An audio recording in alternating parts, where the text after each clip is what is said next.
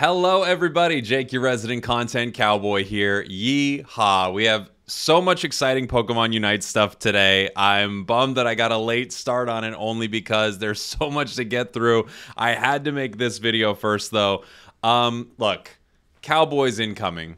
Cowboys incoming. I don't know how many Cowboys we have incoming, but we seriously have a Cowboys situation about to happen. This is probably going to be a shorter video, but I'm going to pull up some things that are leaked. So if you're not interested in that, please see yourself out. I actually totally understand that. I don't like finding anything about movies that are coming out and stuff like that. But this is a short video about some possible skins and hollowware coming to the game that we don't yet have images for. However, we have some information.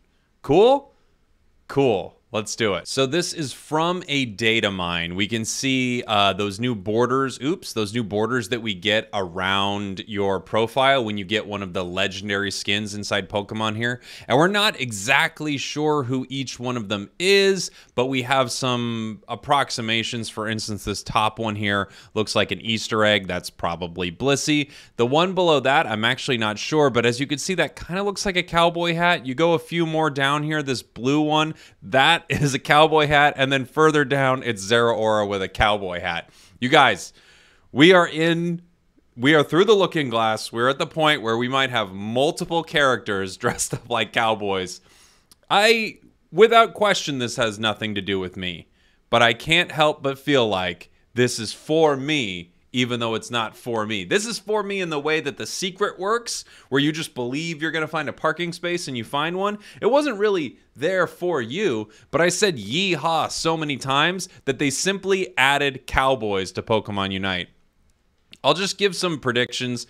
It looks like the one on the bottom, obviously, they call it out as Zeraora. That looks exactly like Zeraora. Above that, this could be a few Pokemon. I'm seriously thinking it might be a Cramorant Cowboy, which I would lose my freaking mind if that was the case. There also is the number 6 on the border there, which could mean, you know, Charizard's Pokemon number. It could be a 9, meaning Blastoise. We've got the blue here, those blue feathers. I mean, to me, that could be water. It also could be a feather. It feels like Cram to me, and Cram has no hollowware. Then again, I'm probably just reading too much into that. As far as the cowboy up top, I don't know if this black hat we're looking at, if that's Absol right there.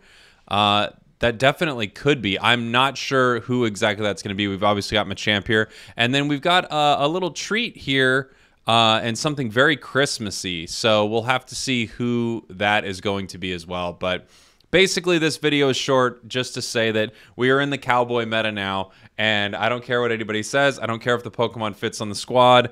I will run a cowboy a lot. Legally, I have to. Thank you all for watching. Thank you for listening. Let me know what you think in the comments. Which Pokemon do you think all of these borders are? More videos coming very, very soon. I love you. I'll see you all next time. Yeehaw. Yeehaw. Mwah.